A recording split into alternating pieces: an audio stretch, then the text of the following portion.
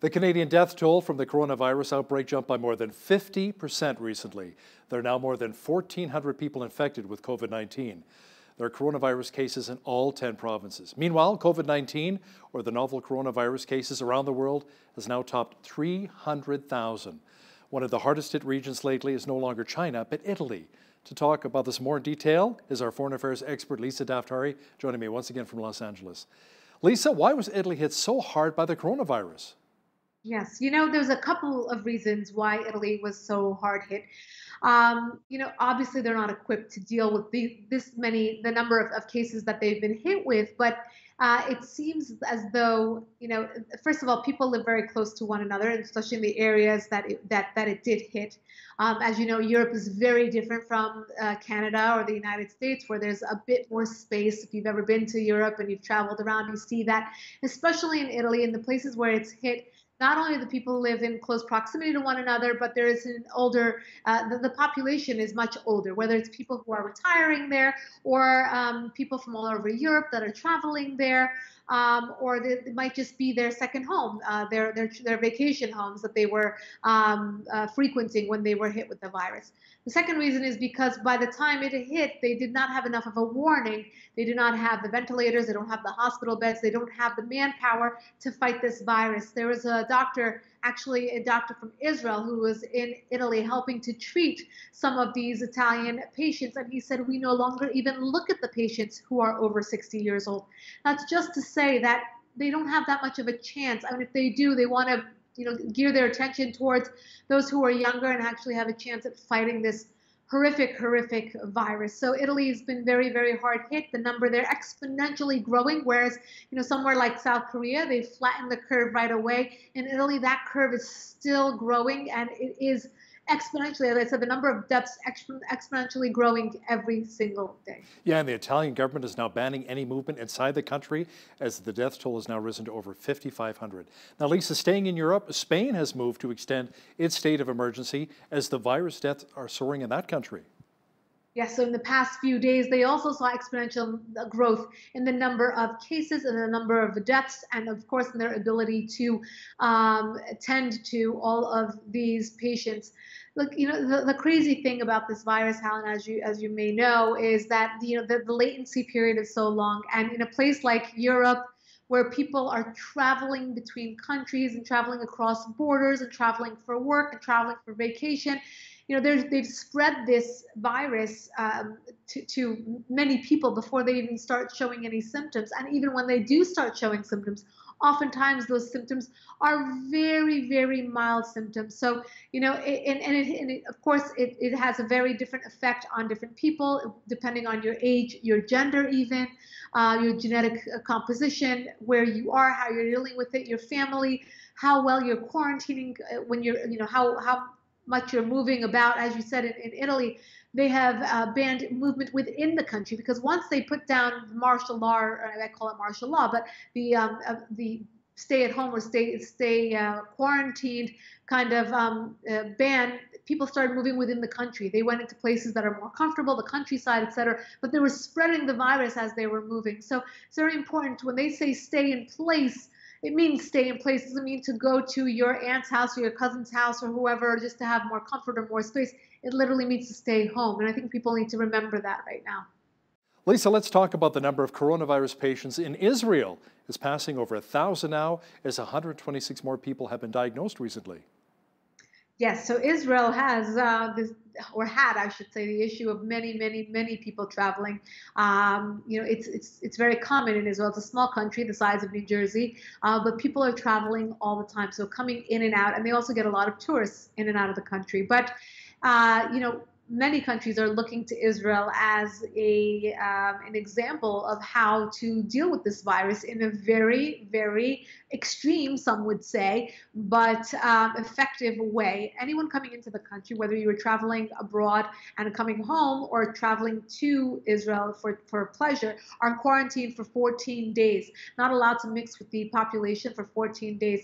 And for the people who live there, the natives, they're not allowed to be out and about. I actually saw arrests happening on the streets when people were not abiding by the quarantine laws. So I think they're being very, very, very diligent in order to keep this virus from spreading. Again, a small country, people are living in very close quarters. It's like Manhattan, Tel Aviv and other cities like that. It's very, very population dense. And for that reason, they need to be very extreme in taking the precautions that they're taking. How close are we getting to seeing a vaccine coming out of either Israel or where you are in the United States?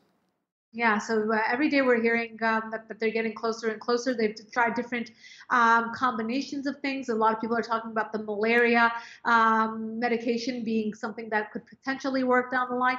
Nothing is out yet. We were hearing that it was 16 to 18 months away. I think we might be a bit closer at this point.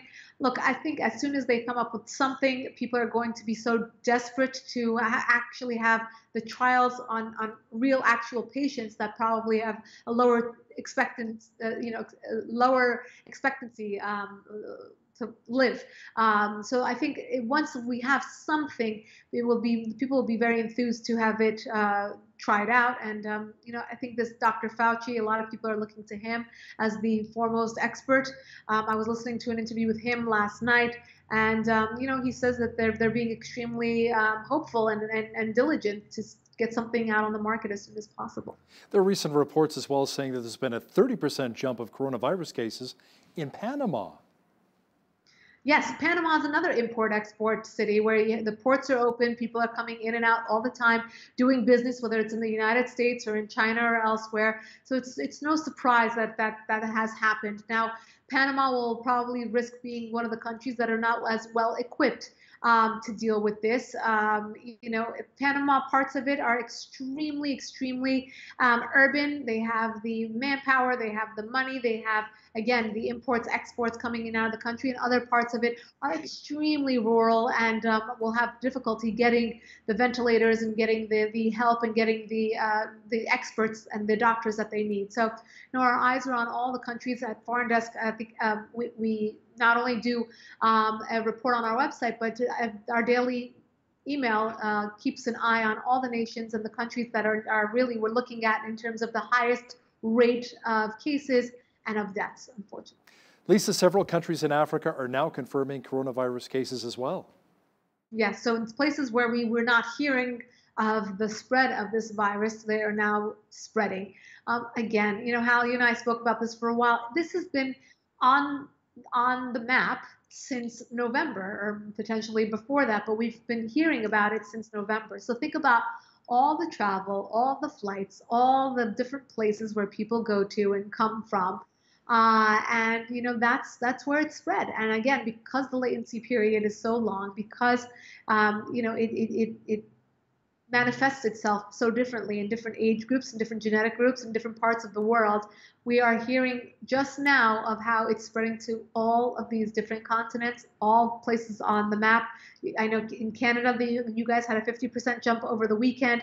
So it's obviously something to keep an eye on. I think in places where the cases are jumping so quickly and spreading so quickly, those are the places where we're keeping our eyes on most, because we don't want it to get any worse. Now, remember, when we say that there are 300,000 cases reported worldwide, that number is probably 3 or 4-fold bigger than it actually is. Many people are staying at home with symptoms.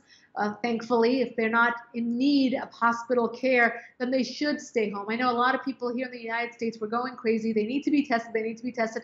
If your symptoms are mild, you can stay home. You can stay home and keep someone else from getting that virus, and who might not be able to handle it as well. So again, that number is probably much higher, but thankfully we're dealing with many people in different parts of the world that can handle it. Let's make our way over to India now. 1.3 billion people there have been put under an anti-coronavirus people's curfew. What does that look like? There's so many people in India, and so many people so far have said, well, it's quite surprising that it hasn't spread like wildfire there. Look, they're taking the preemptive measures so that it doesn't spread there. It can go everywhere. It has gone everywhere. Why wouldn't it go to India? Again, you have a very large import-export community there. You have a lot of tourism there. of course it could spread very easily. So, when you have a curfew, or you allow people to only come in and out at different hours, I know here in the United States, many supermarkets have certain hours where the elderly can come and shop so that other people who can affect them, because as you know, this is obviously so much more sensitive in older people above 60, or some people say 70. So when you have a curfew for a large population like that, you basically, you almost are enforcing the social distancing to the best of your ability. Now, if only people would listen to it and not act cavalier and head out to the streets and to the supermarkets and to wherever they can go. Lisa, U.S. Senator Rand Paul has tested positive for the coronavirus, as has German Chancellor Angela Merkel, and even opera superstar Placido Domingo. The virus is going after everyone. Well, Angela Merkel, I'm not sure if she's been diagnosed yet, if she had a positive test, or if she's just self-quarantining because she was around people who did have it. But regardless, you make a very good point here in that no one is immune to this, right? So we have people in Hollywood, people in Washington, D.C., people, Trudeau's wife, I know, has it and is self-quarantining, Tom Hanks. So a lot of big names here. It only goes to show that no one can stay away from this virus. It just shows that we must take precautions from this spreading any further. We're looking at people who cannot travel to loved ones' funerals. I know someone in the community here was not able to travel to the UK, where his mother is. His mother was 60 years old, had no symptoms, got the virus, and unfortunately passed away. And now he cannot attend the funeral. We're having weddings, funerals, all sorts of important life ceremonies via Zoom and Skype and FaceTime, and it's crazy. It's truly crazy. It's almost like a bad movie that we're watching, but this is the reality that we're all forced to live. And as you said, it's on all continents, and I think all kinds of people. This has become the normalizer, right? The thing that makes everybody the same in some capacity. We're all going back to the basics. We're all taking that neighborhood walk because it's the only place we can go. We're all practicing self-quarantining, and we just hope that in 2 weeks we're talking about better things, Hal.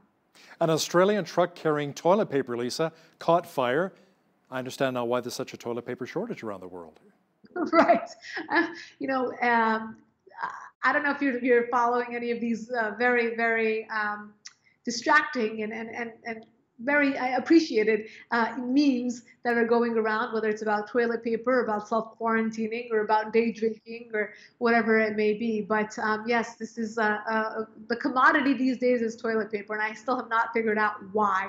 But really, on a more serious note, I ask everybody to stop hoarding. You don't need to hoard. My sister is an MD. She's a resident, actually, at a California hospital, and she just texted me right before we got on air that she's working without gloves in her clinic today because someone stole the boxes of gloves that the doctors have. I mean, she's putting herself really not only on the front line in terms of a doctor, but really in the front lines because people with the virus are coming to the hospital and they are forced to work without gloves, without masks, because people who should stay at home are hoarding these essential items. And it's just wrong. I mean, come on, people, let's get to a place where we're logical, where we're humane, and we're not hoarding, where we're helping each other get through this very difficult time. And Lisa, China is doing a lot of damage control and rewriting the coronavirus narrative to distract from mistakes made at home. Yes, so Donald Trump will continue to call this the China virus for this reason, because the Chinese, where this virus originated, are rewriting the narrative and calling it an American virus, where they're denying the fact that they started this virus. And you can talk about for many reasons why this virus started, whether it was in a lab, whether this is biological warfare, or if it started by someone messing around with bats, or what people eat, or what people spread. Regardless, this started in Wuhan, China. This is where we started reporting about it. I know at the Foreign Desk we had our first stories about this very mysterious virus. I think you and I talked about it, Hal, on air here months ago. I think it was in November, and it continues. So imagine the Chinese being secretive or rewriting history. It's not the first time. It's very, very dangerous. It costs lives around the world because they were not straightforward about what was happening, about how serious this virus was. I mean, we closed our borders here in the United States. I mean, many, many people called Donald Trump out for it. They called him xenophobic, and now they're saying that he didn't work fast enough. I mean, look, regardless, this is not a time to be politically correct. This is a time to be factual. This is a time where we must get down to the basics. We must get down to the facts because lives literally count on it. Yeah, and find a vaccine sooner rather than later. Our foreign affairs expert, Lisa Daftari, joining me once again from Los Angeles. Lisa, stay safe. You too. Thank you.